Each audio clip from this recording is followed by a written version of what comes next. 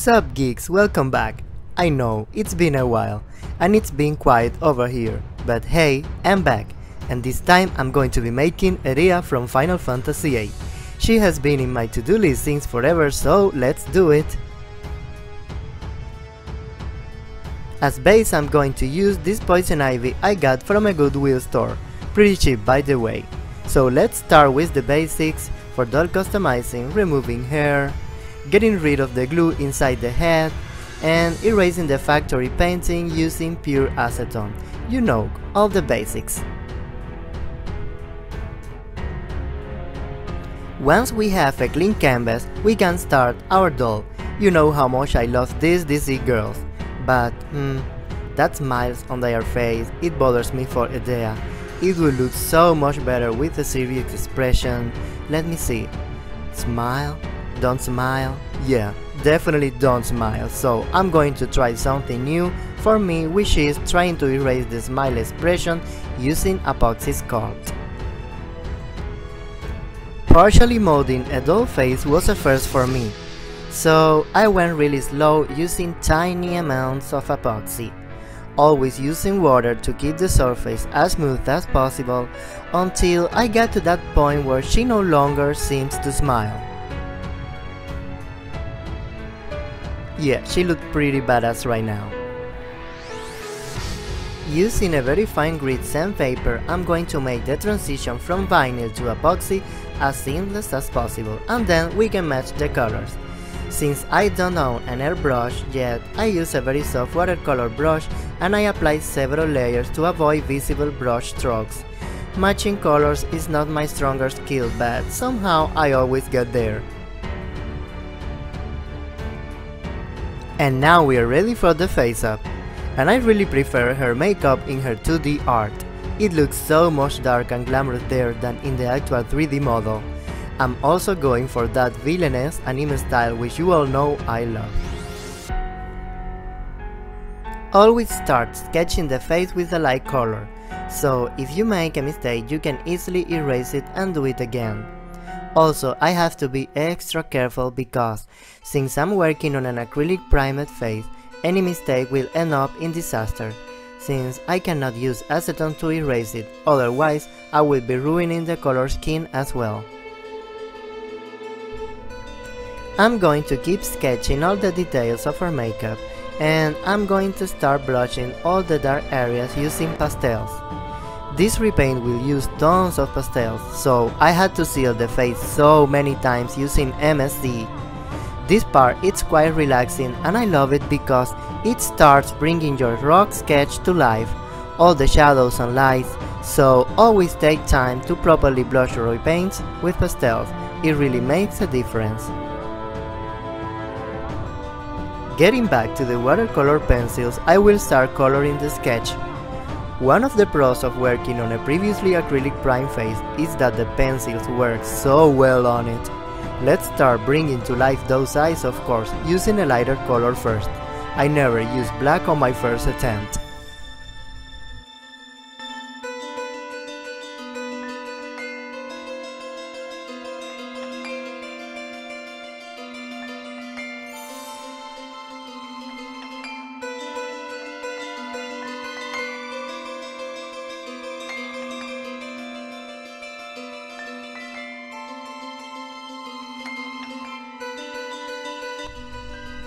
Every time I seal the face, the pastel pigmentation fades a little bit, so every time I keep saturating it to bring those colors to the surface.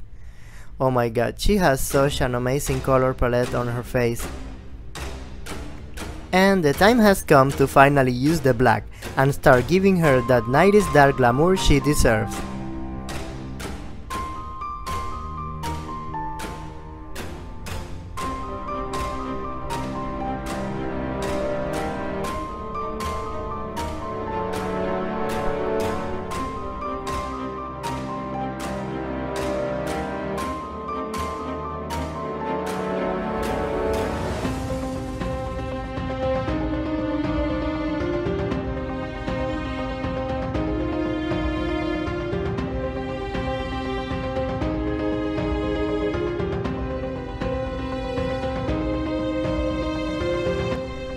I will start bringing some light to that design she has on both sides of her face. I really don't want to spoil anything if you haven't played the game, but Edea has a really interesting plot twist in this story. If you haven't played Final Fantasy VIII and you like RPGs, you really need to play this one as soon as possible, especially now that they released a totally remastered version some months ago.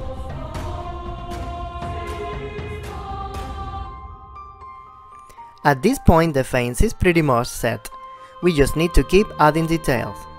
Every artist can decide how much they will keep working on the face, so the point where one can say, hey, it's finished, is up to each one. I personally still want those dark colors to pop up a little bit more, and give the irises more depth. Also, I still need to add more details to the veins design.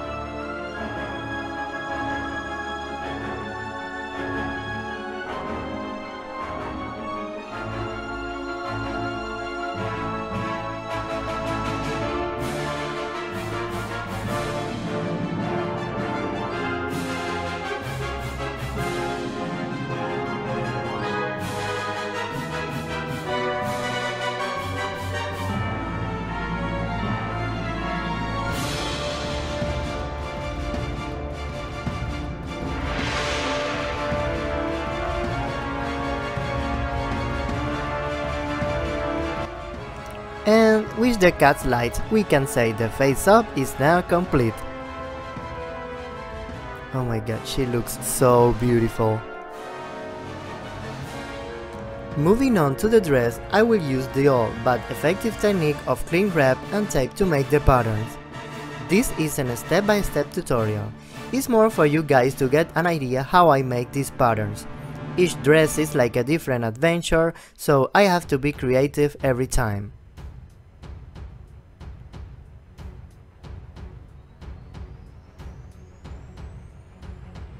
Once we have the patterns, we can transfer them to paper, and then to the actual fabric.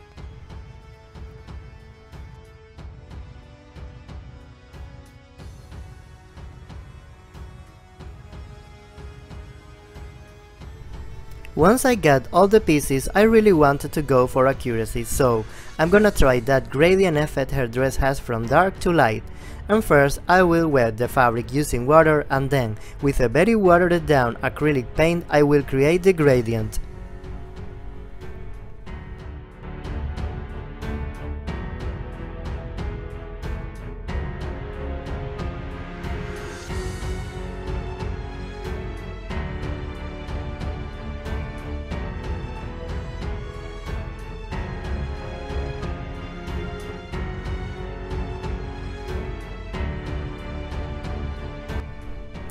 Once dry, it always fades, which is a good thing, I guess. So now it's time to assemble the dress. This is a pretty basic dress base, so I just need to sew the sleeves and then close it on the sides, so I'm going to skip this part and make it off camera. I won't use the machine this time, so I'm completely hand sewing it.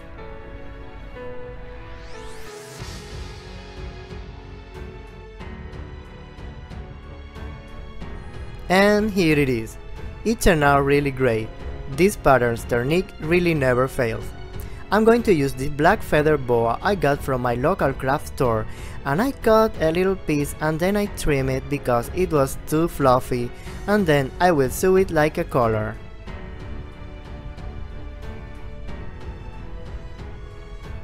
And here it is, completely fabulous now.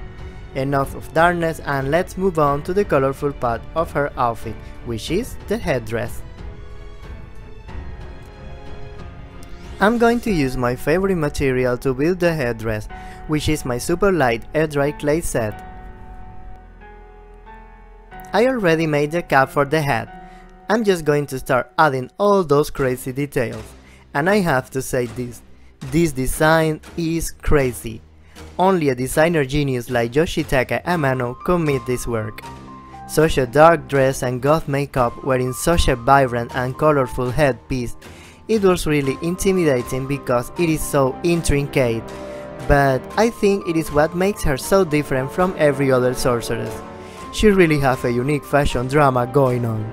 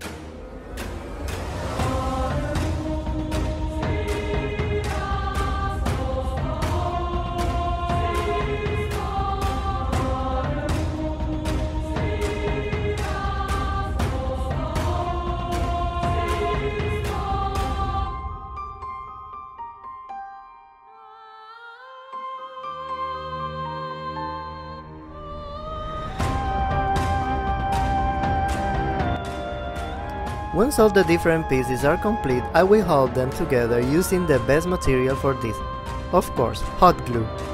It was really satisfying to watch all these beautiful pieces coming to life, because when you put them together they actually make sense in a really unique way.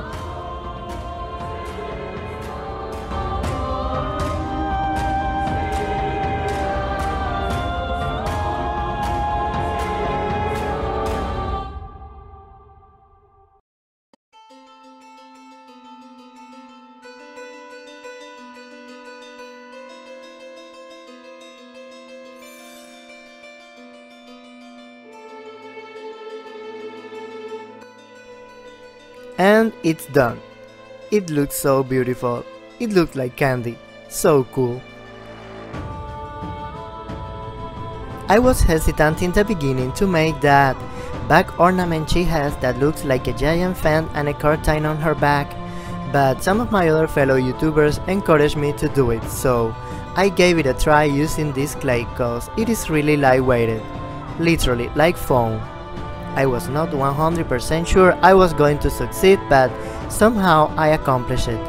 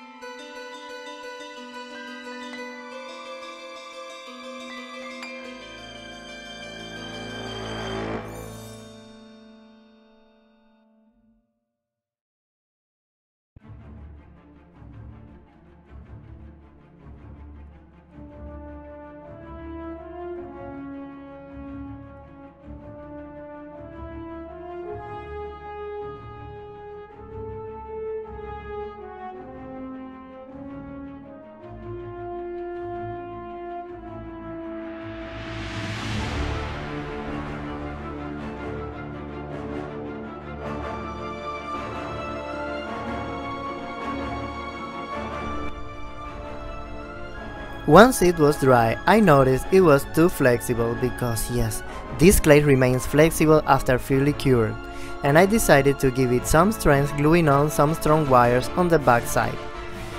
Sometimes while dot customizing we have to improvise and find quick solutions to unforeseen problems.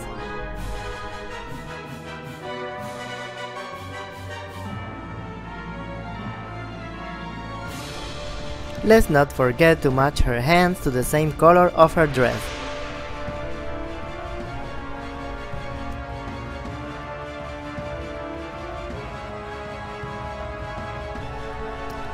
And once the fan ornament is painted in full gold glory, let's add the 2 pieces of sheer fabric.